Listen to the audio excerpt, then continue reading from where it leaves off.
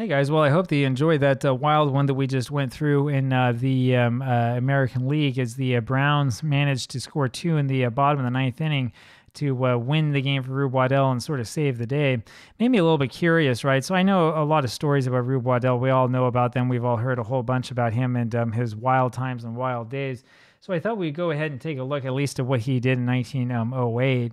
So some things I didn't know. I mean, he died at age 37, right? Sort of a kid, real interesting looking guy. Grades, of course, according to WAR, which is interesting. I didn't know that WAR saw him as highly as it did. But it's interesting. So I'm thinking about mostly the strikeout and walk total, and I thought, I wonder if he had other games like that in real life. Boy, he had a whole bunch of them, right? I mean, look at this right here. So you've got April 24th, the Browns hosted the White Sox. He threw a complete game victory, won that one 2-1, gave up 4 walks, 7 strikeouts, right? You go look down here, a bunch of these 7 strikeouts, and so on. I wish that Baseball Reference would not do that. Right. Whatever. I hate it when you guys put this fancy stuff in your pages. Whatever. I just want to highlight one thing. That's all. But then look at this up here, right? So he loses this game against the White Sox June 4th. This is the second game of a doubleheader. Throws 11 innings, strikes out 11, walks 5. This is one of those where it'd be kind of nice if we had a play-by-play account. In fact, I kind of wonder, and I'm going to get in trouble for doing this, right, on camera. I kind of wonder if we can find one. So we go over here to Missouri. It's in St. Louis, so we're probably best looking... I don't know. What do you think? Maybe St. Louis Republic? No, they don't have that for 1908. Trying to remember. I should know this stuff by heart, but I don't. I keep getting confused between the 2 years. We can look at the Post-Dispatch there. What was that? That was June 4th. So we will look at June 5th and see. We're probably not going to have a full play-by-play account, but just sort of get an idea of exactly what happened. Of course, we have to scroll away a little bit and go take a quick look and see if we can find anything here. Here you go. And yeah, Browns lose second with bases full. This is interesting. Quick wit of White Sox manager and changing pitchers beats locals, right?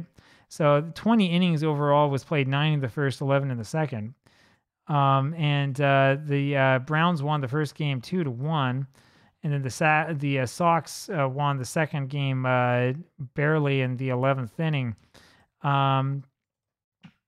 Yeah, Rube never wobbles, never mind the 5 walks that he gave up. He pitched better ball yesterday than any time during the year, no matter if he was defeated. Fanned 11 batters, and his curveball was breaking clear up to the 11th inning.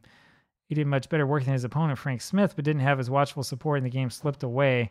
So they're going to put a lot of the blame on his infield or his fielders, it looks like. And this is what happens, of course, when we don't... read the thing ahead of time as we kind of look through this. Jimmy Williams did hit a home run in that game, interestingly enough. And yeah, here we go. Then came the last chance for the Browns. Williams' home run was all they had to their credit. Ferris opened with a single. Spencer bunted, and Donahue tried to get Hope at second, but was too late, right? So bunt after the single. Both were safe. That's what they did back then. And you go through any game account back in those days, you'll see it all the time. Somebody gets a base hit, next guy will try to bunt him over. Then they took Waddell out for Chris, who pushed a bunt through Smith that filled up the bases, right? Again, this is part of the thing that we run into with these old seasons, right? Which is that, if you're bunting a good percentage of the time, it won't wind up as a bunt in the box score, right? Because it's a base hit, right? You're more likely to bunt if you're up against a bunch of fielders who are having a hard time fielding their positions and throwing you out, and that's what you run into here. And so what happens then? Then there's a change of pitchers, and Doc White comes in and he strikes out Stone. Walsh, fans Stevens, and Williams lied to Donahue, and the crowd dispersed. That's interesting. So they changed pitchers once or twice. Kind of hard to see from that account. We may have to actually go back here to, I'm not seeing a box score anywhere. We may have to go back over to Baseball Reference and see what the official box score says.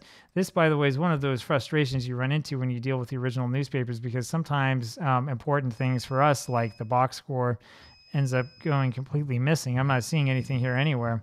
So you go here and look at what happened. Yeah, it was Doc White came in and apparently faced 1 batter, and then Walsh came in and faced 2 more.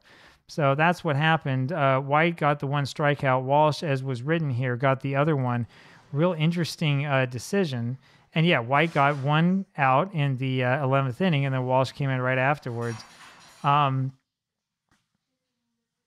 yeah, Williams line to Donahue, right? So it was Stevens who was hitting here in the number 2 spot. And so that's what happened here, right? Chris had that bunt that loaded the bases. George Stone came up. He's a lefty. And so that's where they put in White, who was a lefty, to pitch against him. And then I'm guessing Stevens was a right-handed batter. And so Walsh, the righty, came in to face him. So there you go. There's a little example, interestingly enough, that we kind of stumbled across of that sort of lefty-righty, that lefty-righty difference, or the lefty-righty platoon advantage. And good example of how this happened back in 1908. Probably something that you're not expecting to see. Certainly not something I was expecting to see. That gives you kind of an idea too, right? That a lot of what we consider to be like modern and new type of baseball strategy is not really anything new. It actually existed back in the past. So there you have it with that game. And, it's kind of fun to do this thing and to play this around. As I've said before, I kind of wish that we had full game accounts available. Maybe they'll become available eventually. Who knows? But it's always nice to go through and look at this. Here, look at this. You have 11 strikeouts and 6 walks in this complete game. 10 strikeouts and 1 walk in that one. And this one is crazy. 17 strikeouts and 5 walks against Washington, which may have been one of the best games in Waddell's career. 10-inning game that they won 2-1, just barely. So, we can look into some of this a little bit later. Man, he was paired up against Walter Johnson, and he totally beat the pants off of him. How about that? So there you have it. Lots of cool stuff to look at, and probably some stuff that we'll look at a little bit later on. It's always fun to do this. It's always fun to look through and see what we can find here and what we can learn about early strategy. I'll leave it there with you. Let me know what you think, and I'll talk with you later. Bye.